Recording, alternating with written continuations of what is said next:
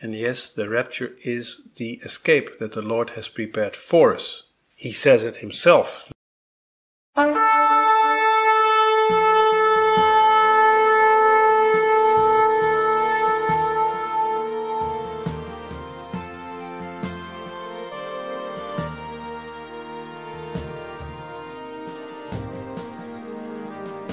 Disaster is looming. The end of the age is upon us. And when I say this, many will roll their eyes. Oh no, not again. Don't you have anything more positive to talk about? Well, I do. But we must face the truth. The writing is on the wall. We've been given the signs. This is it. And it are Christians in particular who are rejecting this. We always hear the same things. There may be another 50 years.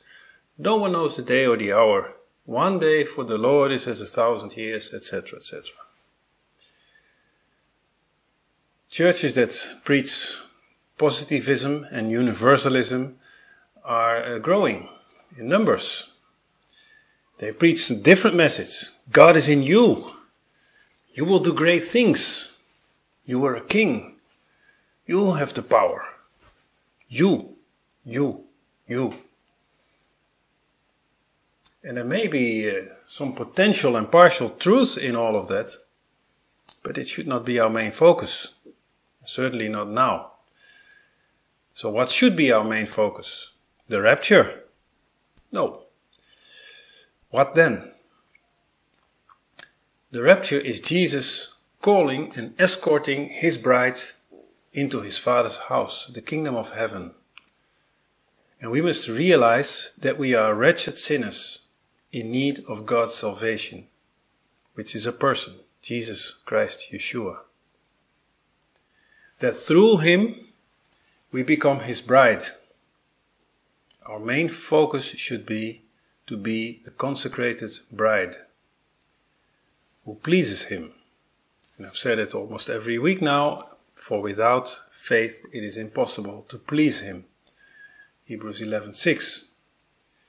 We must have faith. Now, contrary to worldly wisdom, it's not the journey that counts. Spectacular as it may be, and I'm talking about a rapture, it's a spectacular journey. But it's the destination. To be in his presence forever. That is what it's all about. King David wrote it so eloquently in Psalm 27, verse 4, where he says, "One thing I have desired of the Lord, that I will seek after." And notice that he says one thing, not two, not several, not some things, one thing. And what is that? That I may dwell in the house of the Lord for all the days of my life. To behold the beauty of the Lord, and to inquire in his temple. David longed for it. Why don't Christians? Why are they okay if it will be another 50 years? Who wants to be in this mess for another 50 years? No, disaster is looming. The end of the age is upon us. And the Bible is shouting God's warnings about devastating events prior to the rapture. Who wants to hear it? And we who echo these words find deaf ears.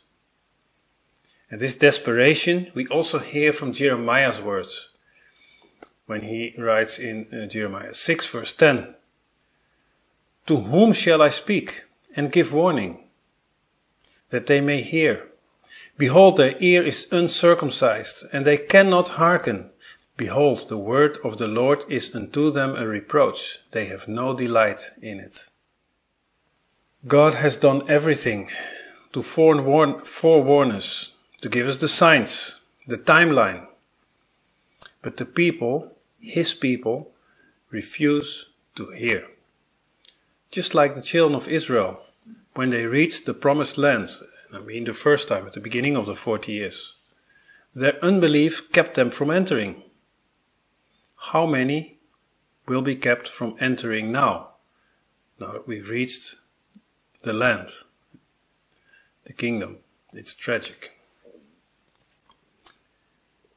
Jeremiah continues to proclaim God's warning in Jeremiah 11 verse 7 and 8. He says, "For I earnestly protested unto your fathers in the day that I brought them up out of the land of Egypt, even unto this day, rising early and protesting, saying, Obey my voice. Yet they obeyed not, nor inclined their ear, but walked every one in the imagination of their evil heart. Therefore I will bring upon them all the words of this covenant, which I commanded them to do, but they did them not." Many times Jeremiah repeats God's warnings, and every time he finds deaf ears, stubborn people, and it drives him crazy, to despair. To whom shall I speak and give warning? It brings him to the point that he doesn't even want to live any longer. What is the purpose of a prophet when no one wants to hear him? But God had ordained him to be a prophet even before he was born. We can read that from Jeremiah chapter 1 verse 5, where it says, "Before I formed thee in the belly I knew thee, and before thou camest forth out of the womb I sanctified thee, and I ordained thee a prophet unto the nations." That last emphasis is on purpose, prophet unto the nations. What we read in scripture is that he speaks to Israel and to Judah, but in reality his words are for the nations. That is, from the biblical perspective, everything outside the children of Israel, everything apart from the children of Israel. So these words, they transcend time, and they are for us, and for God's children in particular, and for the end times in particular.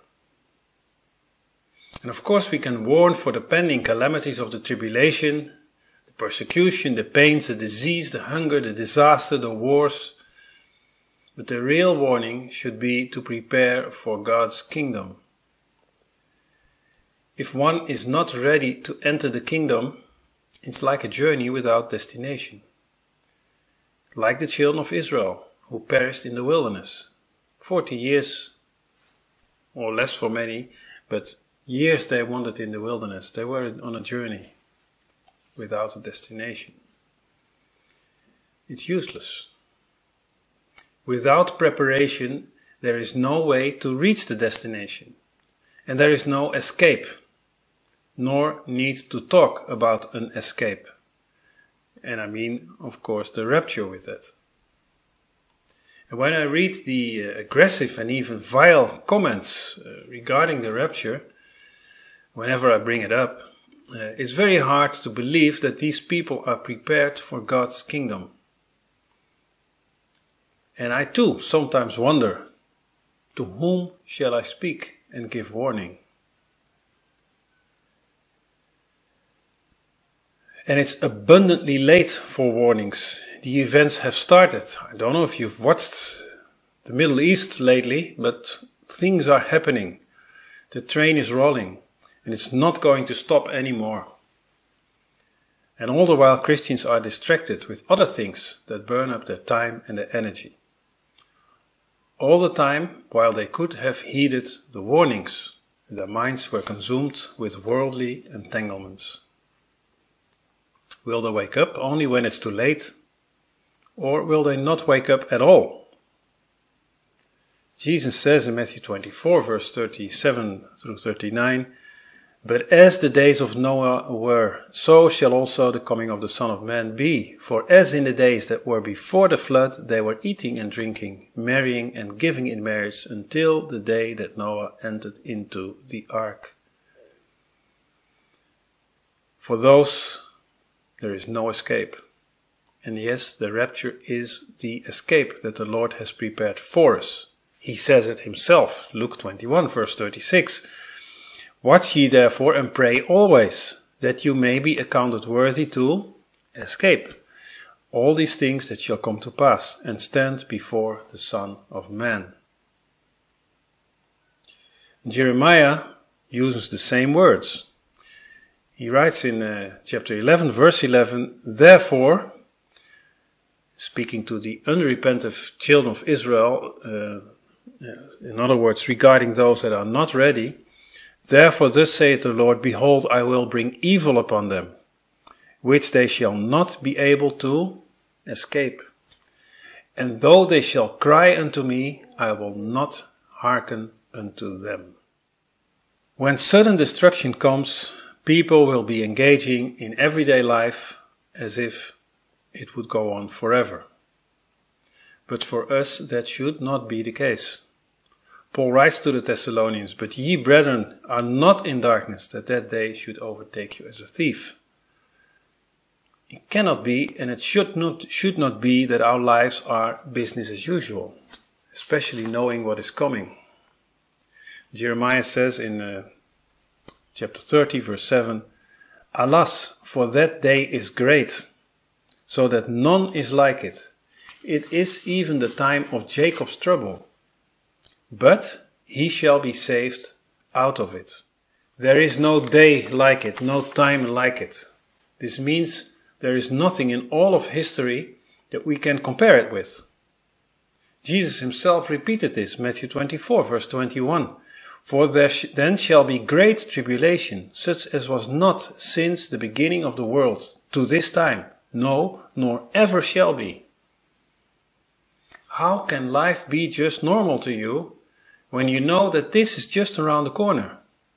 When you know that your loved ones and most of the people around you will have to face this period, and many will not survive.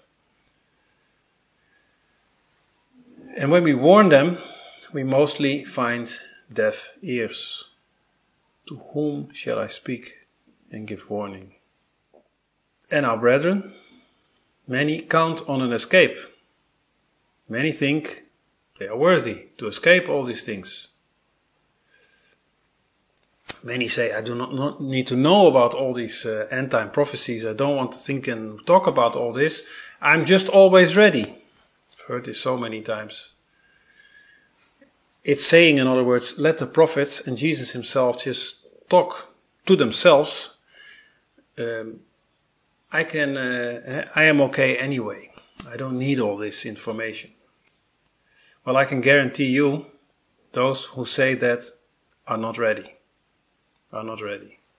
They are not prepared for the kingdom. And without being prepared, there is no entrance.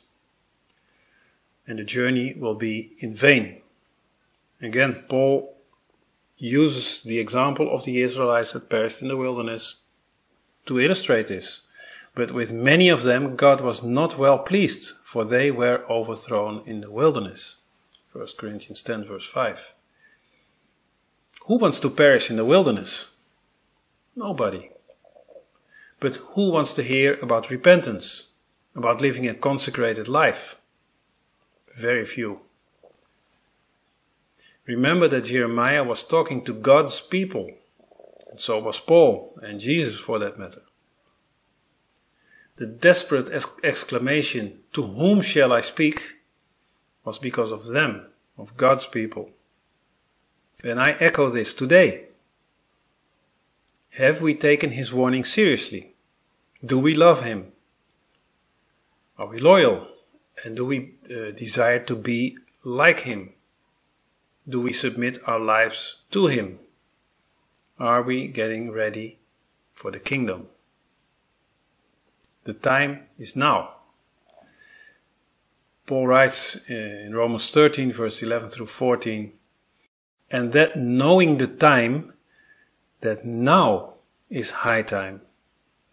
Now, it's not now just time, now it's high time. High time. To awake out of sleep. For now is our salvation nearer than when we believed. The night is far spent. The day is at hand.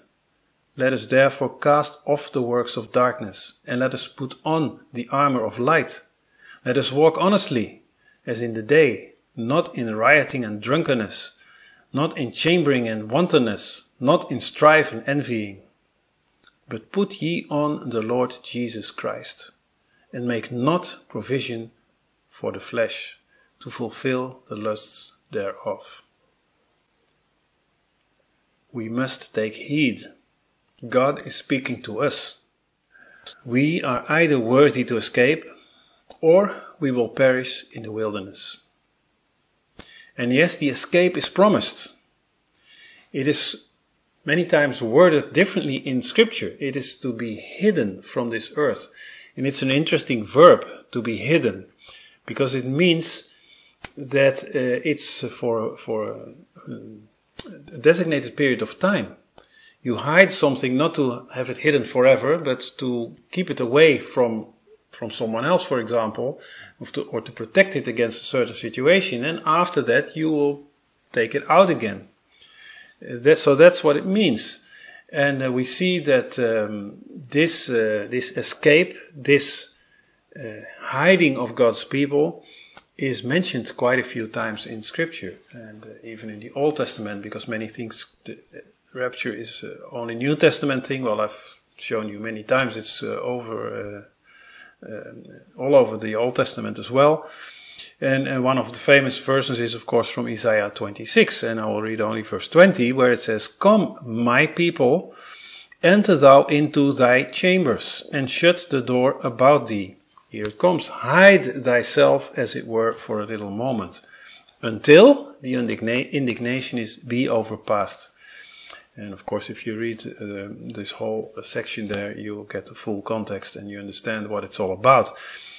"Come, my people, enter thou into thy chambers." These are the chambers or dimensions that Jesus talks about in John chapter 14, verses 1 through 3.